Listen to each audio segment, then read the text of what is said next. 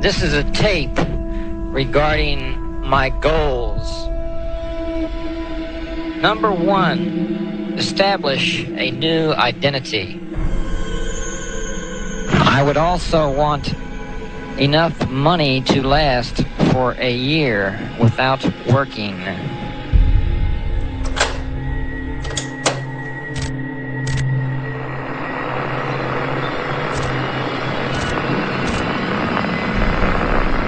Then I'm gonna pull your fingernails out with a pair of pliers, one by one, just to hear you holler. And make you laugh and smile and pretend like you like it when I'm pulling and yanking your fingernails out of your sockets.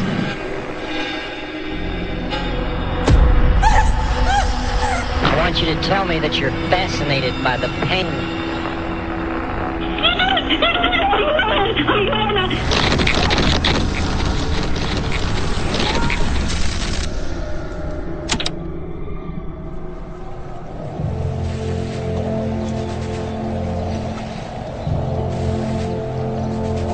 A lot of times when you say, what do you do for your career? And I said, well, I'm retired Secret Service. I protected the president.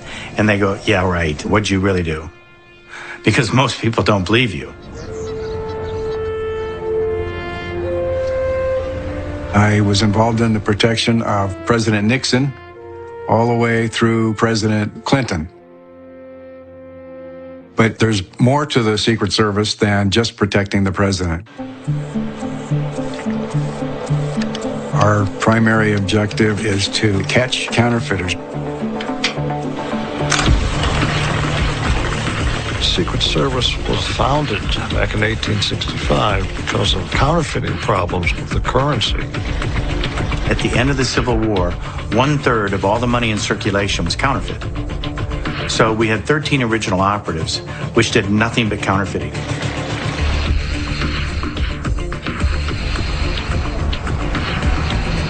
We've been after a person passing counterfeit currency around the country for quite some time. We had no idea of his identity and simply referred to him as the ball passer, since most of the passing of counterfeit money occurred in shopping centers and malls. Most counterfeiters will counterfeit a $20 bill because that's the most widely circulated bill in the world. When you go to the grocery store and you hand the clerk a $20 bill, they don't think twice of it. If he bought a $1 item, then obviously he's doing a $19 profit on that pass. He could hit 50 stores in the mall, 50 different clerks, and pass a $20 bill 50 different times. Each time buying a small, worthless item that oftentimes he threw away. His counterfeiting was very sophisticated in many respects. He was flying under the radar. He knew he could pass a lot of money in a short period of time, not attract a lot of attention, and he had escape routes, because every mall's got like 20 different doors. Fast forward to 1982, he's passed approximately $130,000 in almost 44 states. By today's standards, that's almost like a $500,000 profit.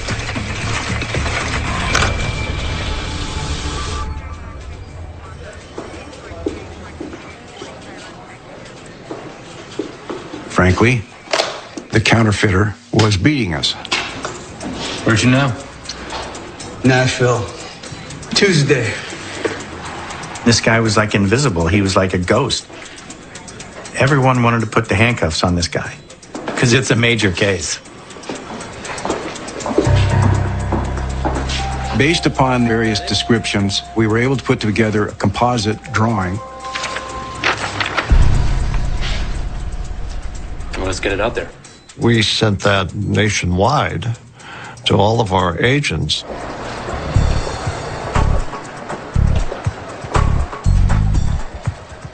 One particular day, we learned that he was on the move. When we received the report that one of his counterfeit notes had been passed in Tennessee, all the agents in Tennessee started canvassing the malls. Secret Service, Agent Allison. Counterfeiter We're hoping that we can get a hit. And from there, that person would call store security and the police department for us to respond. I'll look out for him.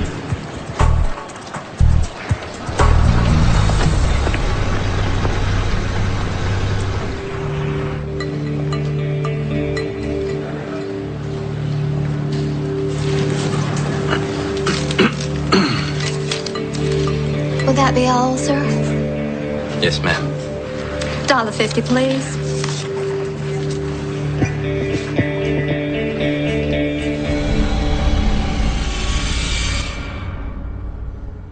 That was the break in the case that made all the difference. Everything that followed after that began with this lady's identification. $18.50. You have a nice day now.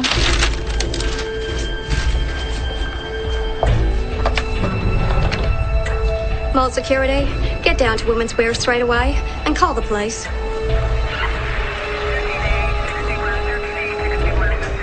And all of a sudden, bam.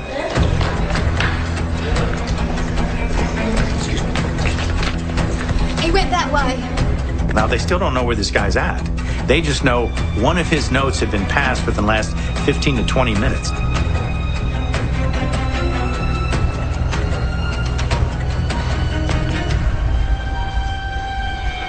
Stop!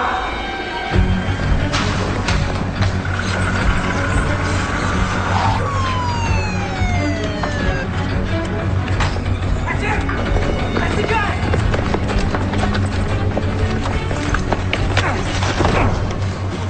You're under arrest. That was the end of a 4-year hunt. The registration showed the car to be registered under 2 different names. We're really confused now. Who is this guy?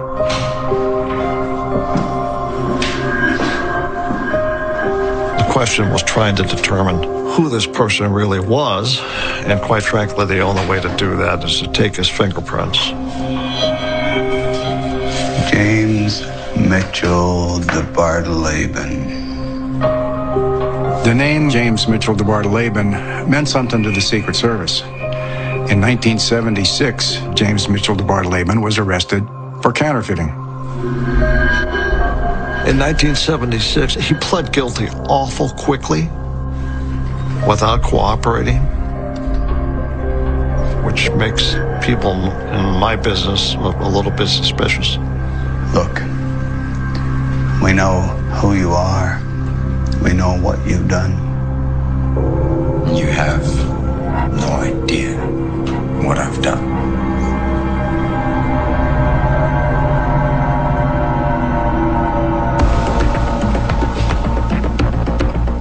One of the car registrations led us to the Oakwood Apartments in Alexandria, Virginia. Check the bedroom. In any type of counterfeit case, the ultimate goal is to suppress the plant, where they're making the counterfeit money, and getting the printing plates themselves. That's what we need to get. No press. Plates gotta be here. The clock's running. This crime of passing a handful of notes was not that serious. It was a felony, but he could certainly make bond. He could get out of jail and beat us to finding the plant. But printing up the money is a more serious crime with a lot more jail time.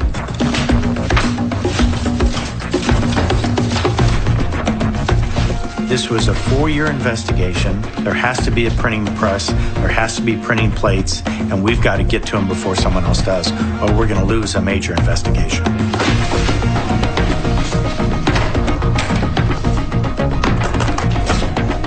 We searched and we searched. We went through every box of cereal. We went through everything in that house.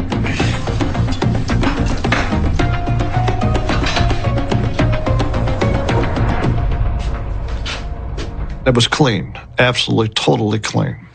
You and the boys go back and see if you can get anything out of them. I've been up 36 hours, and Dennis got up in the middle of the night. We're both exhausted, but we're going, what are we missing? What are we missing? It's got to be here. We're going to do this one more time. Yeah. I'll take the bedroom. I'll be here. I went over to the yellow pages. I went through every single page, 1,000 pages. If there was a mark or underline or anything, I would tear that page out. Well, when I got to the M's, there's a piece of paper stuck in the middle of the yellow pages under moving and storage companies.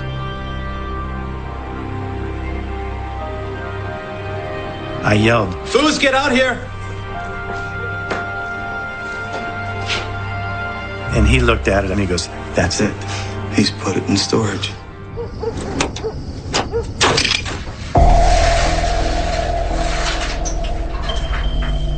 A couple of storage units were located within a couple of blocks from the apartment.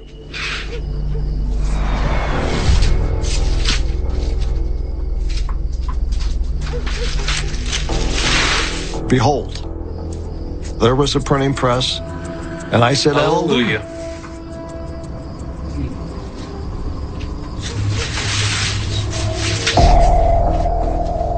But we began to see our investigation was taking an entirely different turn. Weapons, handcuffs, police badges. Why would a convicted felon have blue lights in a storage locker? So now he's posing as a cop. That was a real big danger sign. We found photographs of women that appeared to be under tremendous stress. We found balls of adhesive tape with hair in it.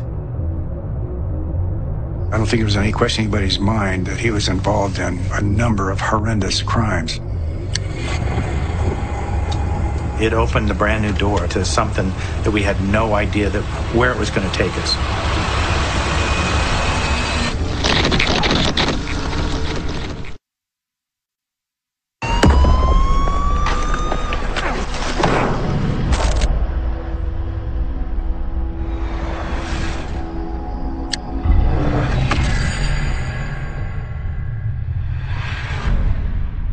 This whole case has just exploded.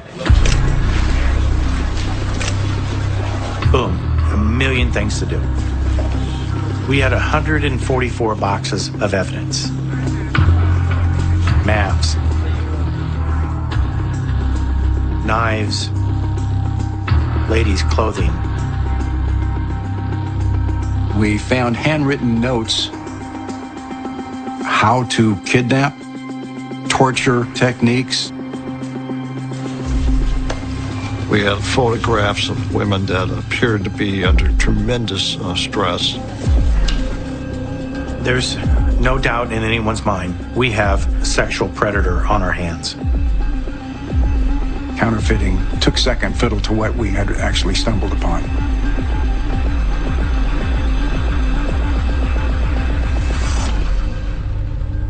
The case is backwards.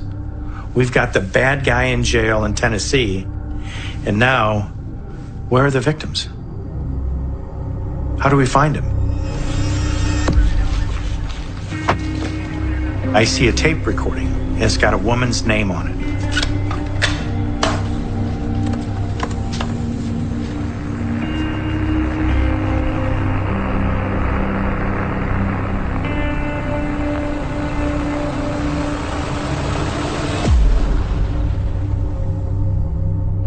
To smoke a cigar and push the cigar in the middle of your back and put it out so you can feel the pain.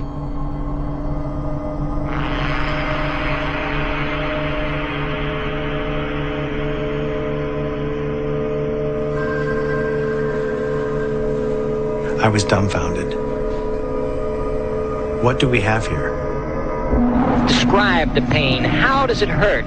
Describe it. Just exactly how does it hurt? It was the most violent encounter I've ever heard in my life, of a woman screaming in pain.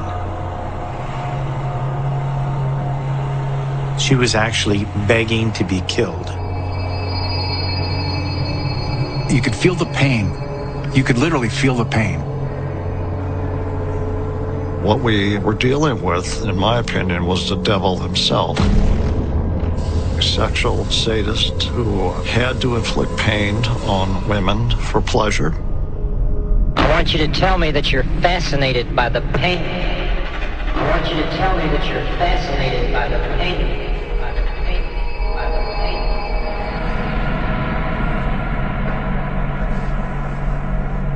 I can hear those women screaming on the tapes to this day. It's like it happened yesterday.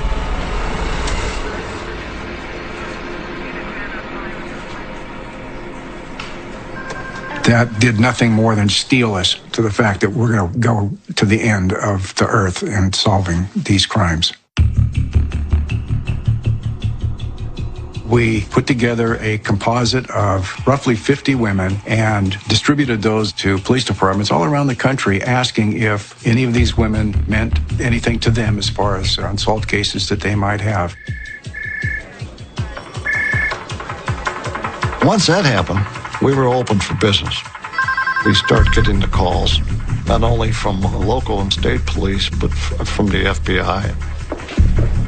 Kathy Kaiser, FBI. And this is Joe. FBI agent Joe McElhaney and his partner, Catherine Kaiser, asked to come to the office. They wanted to discuss a case that they were working. I was one of the pioneers in the FBI as far as female agents were concerned. There were not many of us at all. It was a day I will never forget because of the things that we saw. I've never seen this amount of evidence, pictures, license plates, ropes, handcuffs, phony identifications.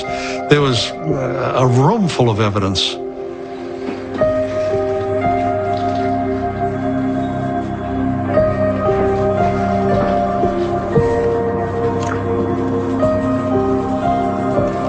That's her. It's Laurie Jensen.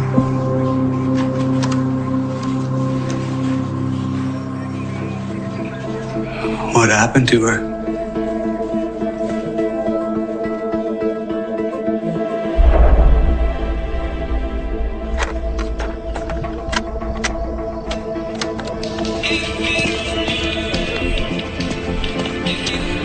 Laurie Jensen was a lovely, trusting young lady who could easily have been taken advantage of.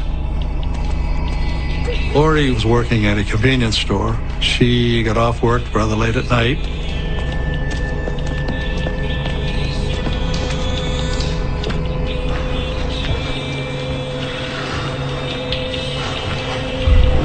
Hey, Laurie. Sam. Scared me half to death.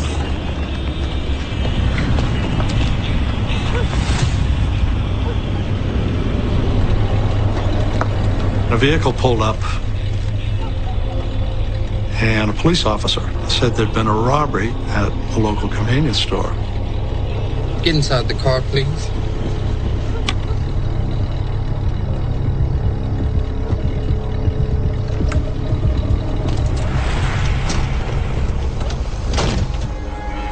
Show me some ID. Eyes forward, ma'am.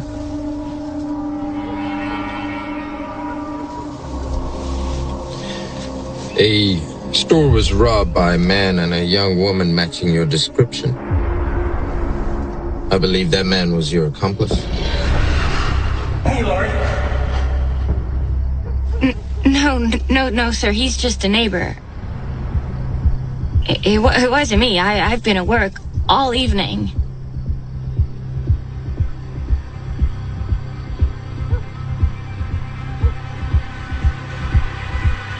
I don't believe you. I didn't do anything wrong.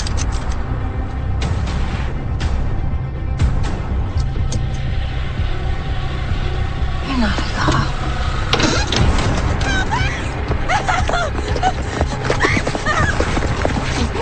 Breathe again, and now, super kick.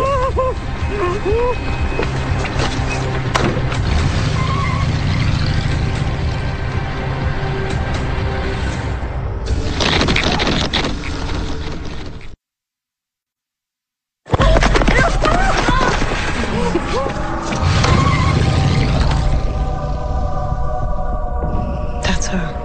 It's Laurie Jensen.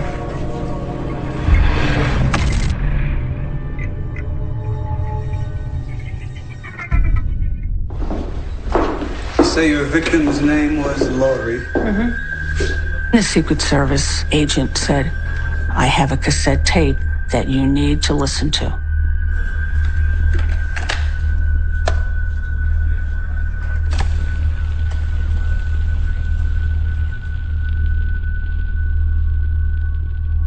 First, I'm gonna take a whole bunch of pictures. Still shots, color shots.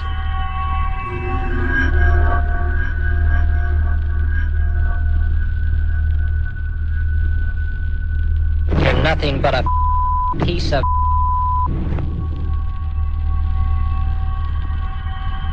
This was almost like coming upon the crime itself.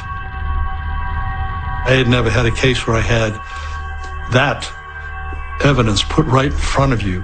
I'm going to make you beg for mercy.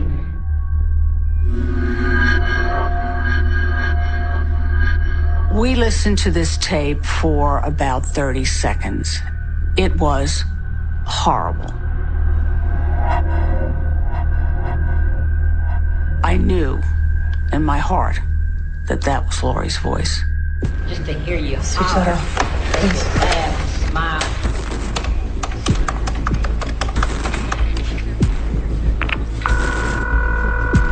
But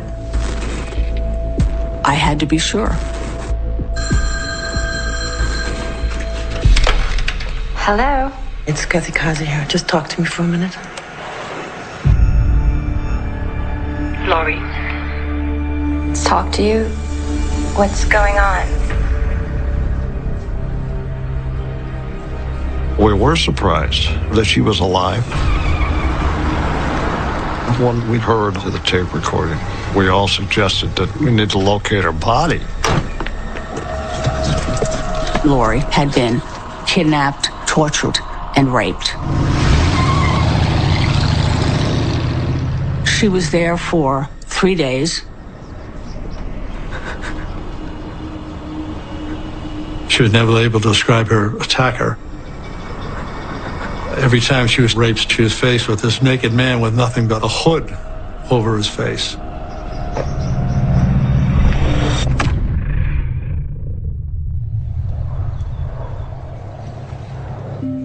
We knew if it came to court, she was going to have to testify, and this evidence was going to have to be presented to her for identification purposes.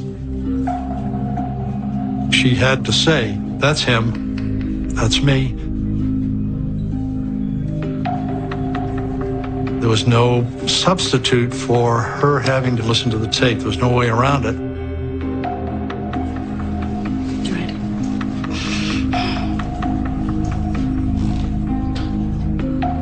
As bad as what for us, magnified 100 times over for poor Laurie.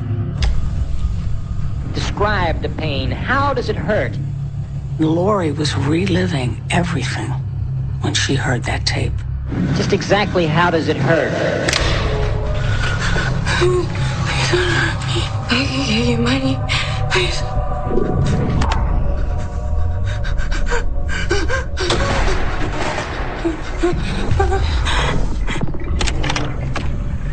First, I'm gonna take a whole bunch of pictures.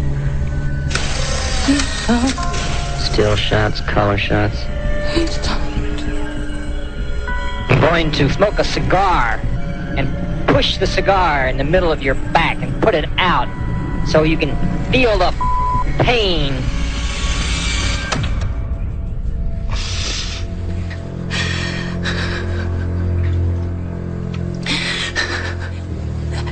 That's me. And I just kept telling her, the man who did this to you is in jail. He's never gonna hurt you again. We all felt that we had now one purpose, and one purpose only. And that was to put together an airtight case so that this individual never set foot on the streets of America again.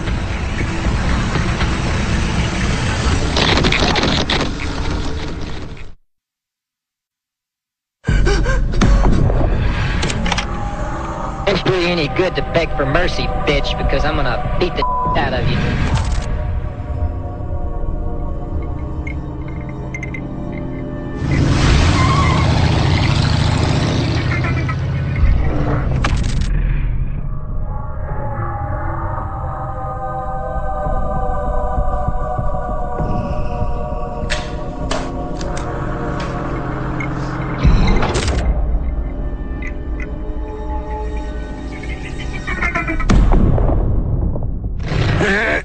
This is a tape regarding my goals. Number 1, establish a new identity. Second, buy a house according to my own specifications and needs with a secret fun area, which would include a cage so that I could have a SMB locked up. SMB. SMB was his acronym for sadomasochistic bitch.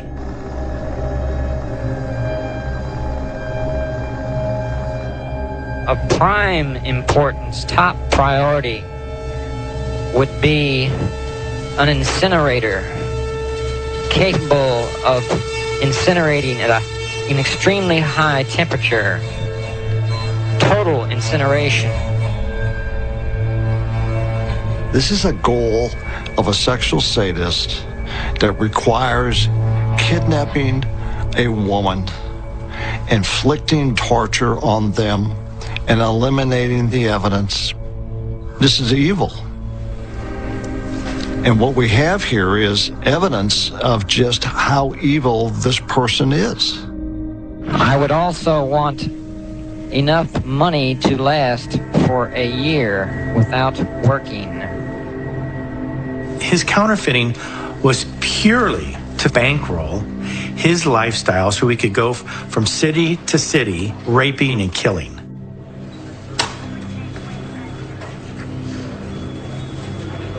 There's no doubt in anyone's mind he murdered women. We just have to find the victims.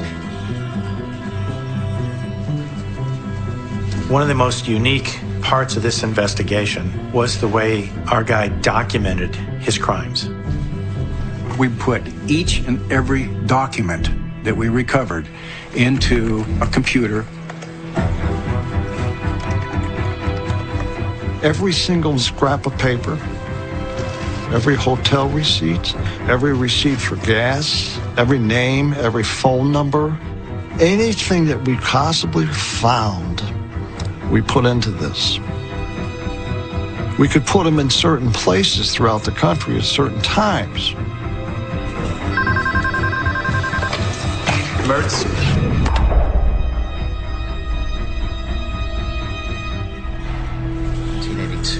Hold on a minute. When we researched all our records, we could put Debardeleben in the Bossier City area at the time of this crime. Yeah, he was there. All right, now, just a few more stairs to climb. Oh, now this is a wonderful space. Really is. Come along now, Dr. Zach. My mother, Jean McFall, was a real estate agent back in the 80s. For you. She was a small-town girl from Atmore, Alabama. Very outgoing, loved her job, didn't know a stranger. She could turn the charm on. She really could. This is a lovely space for you, I think, Dr. Zach. But this is the bedroom I wanted to show you for one of the children. Dr. Zach had told my mother that he was a family man. He had 3 kids, and he was moving to this area from Midland, Texas. And he was looking to buy a new home. Now, this is my favorite room. Here we go. That's what a real estate agent likes to hear. Quick sale. I'm a doctor. Money's no object. And I have kids and a wife, so you're safe. Oh, Mama, what a lovely ring. Did your wife pick that out for you? So he made her feel comfortable enough for her to go to his hotel, pick him up, and take him out there. So he was smart. I'd like to see the attic. I need a lot of storage. Kids have so much junk. My mother was very aware of the dangers. Sure.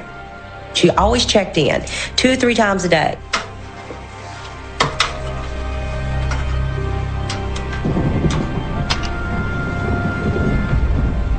Norman, her boss at the time, he calls me later that afternoon and said, "We haven't heard from your mother." I got kind of a sinking feeling in my stomach because that was so out of character for my mother.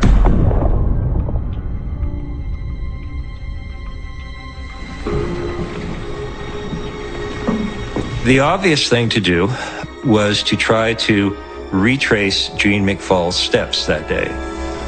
Sproles, you take that. The police had a list of the houses that she was going to visit with Dr. Zach. One by one, they thoroughly searched them.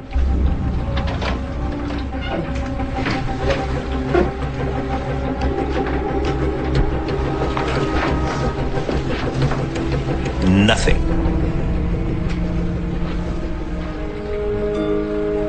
However, the police noticed that there were some little pieces of rolled up insulation under the hatchway.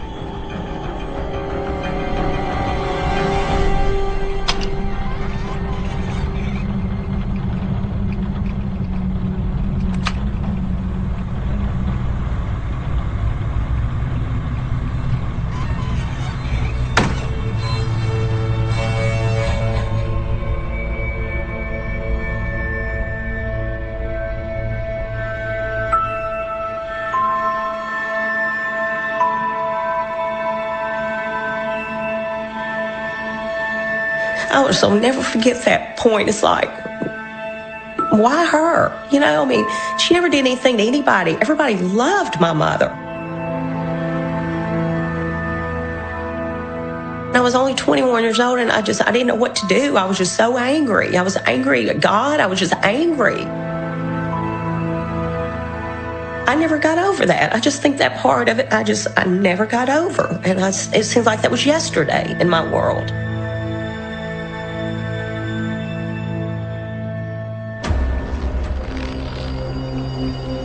There's Jean McFall trussed to this rafter, and she has 2 knife wounds in her chest, and she's also been garroted. It was clear he didn't go to all this trouble just to steal $15 from her purse. She had not been sexually assaulted either. The killer wiped his knife on Jean McFall's blouse, as if he's dismissing her like she's a deer he's just shot. It was a provocation. He was telling them that he was smarter than they were and that he had gotten away with it.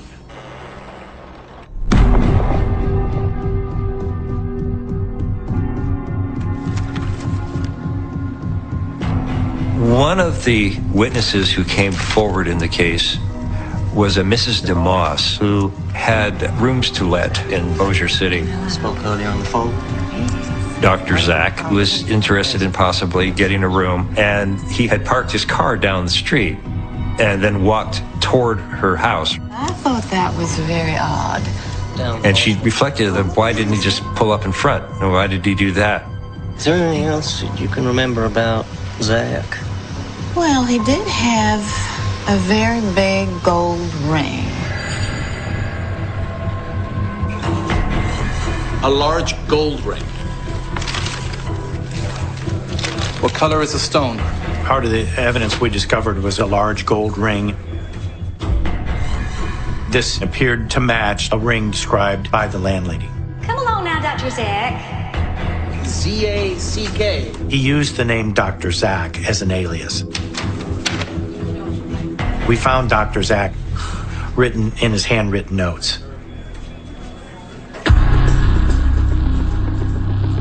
Secret Service were able to tie Debardeleben to other real estate women murders based on similarities of the crimes. Specifically, there was one in Rhode Island, Edna McDonald. She was discovered in a display position in the basement of a house she showed Debardeleben. Debardeleben's legal outlook was bleak. He had at least 6 cases of counterfeiting to be tried, multiple cases of rape, kidnap, and assault, and 3 murder indictments pending. But he was quickly able to focus on the one possible vulnerability in the cases against him. We've got a problem.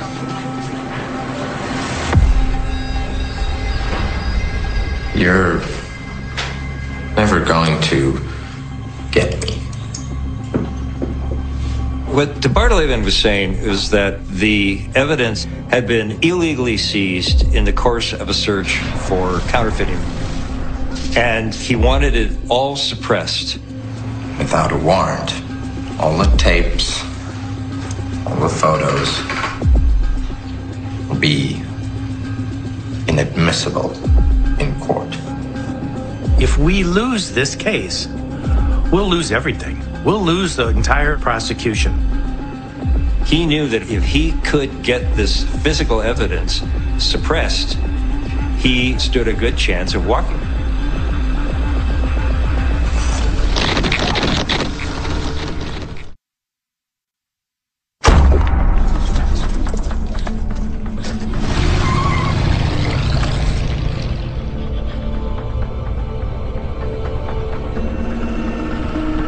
We've got a problem.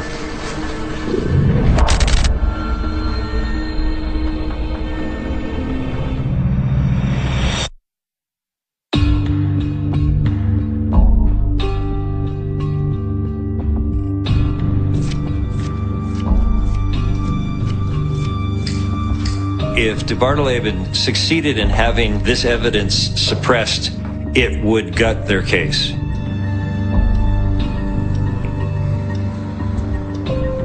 This is a man who had an IQ of 145 and was pretty much waiting for you to make some type of a mistake. If the judge said we overstepped the bounds of our search, he could get out of jail. The judge took him very seriously. He complimented him on his knowledge of the law.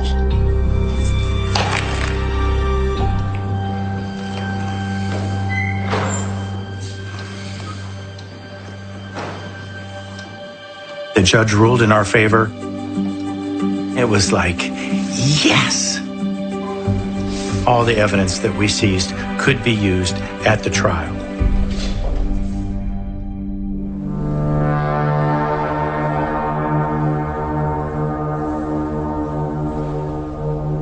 Debardeleben decided that he would be his own lawyer. This was problematic because Lori would take the stand.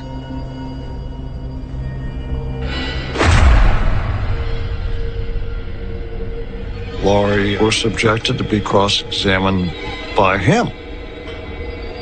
If you can only imagine. Let's talk about that tape, shall we?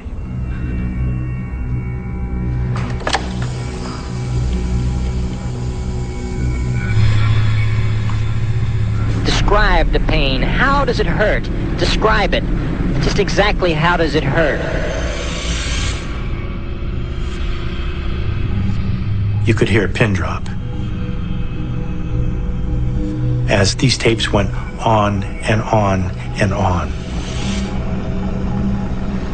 I want you to tell me that you're fascinated by the pain.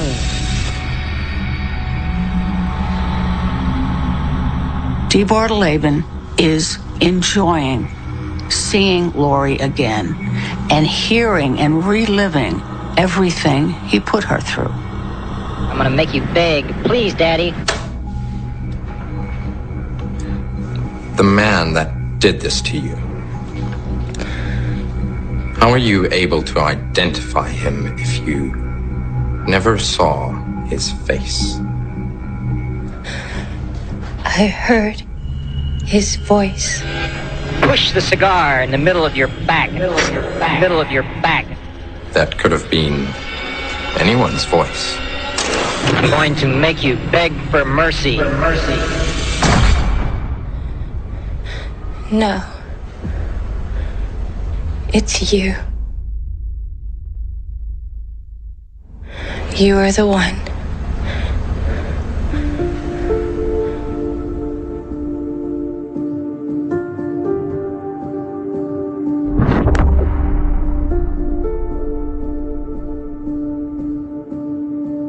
$180 years. The judge did everything within his power to hammer him as hard as he could. This is a tape regarding my goals.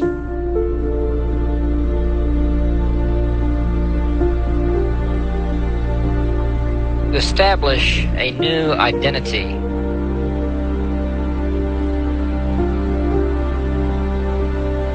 We were mad about it. Homicide is the ultimate crime against mankind. It should have been prosecuted. We even called the prosecutor up to Washington, D.C. and kind of demanded, what's going on? Why aren't you going to proceed with this? His explanation was, you guys have already got him off the streets for the rest of his life.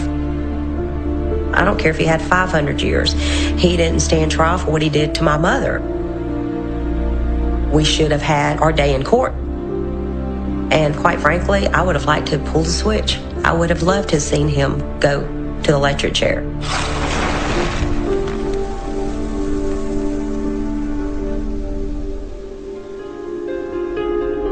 Second on my list of goals, buy a house with a secret fun area. Debardeleben undoubtedly belonged in the company of a Dahmer or a Bundy. Which would include a cage. You could go through the U.S. criminal code, and I defy you to find anything that he did not commit. Among crime experts, he is regarded as the most complete criminal who's ever been arrested in this country.